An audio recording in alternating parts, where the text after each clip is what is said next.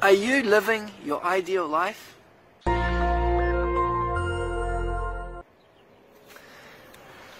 This is Krishnendu from Successful Vaisnavas, and I'd just like you to stop and think for a moment.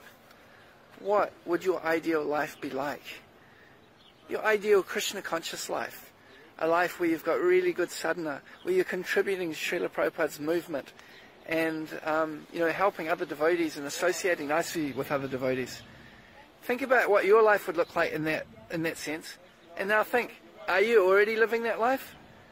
If not, what can you do to help make your life closer to the ideal that you're looking for? That's my tip for today. Go and have your ideal Krishna conscious life. Hare Krishna.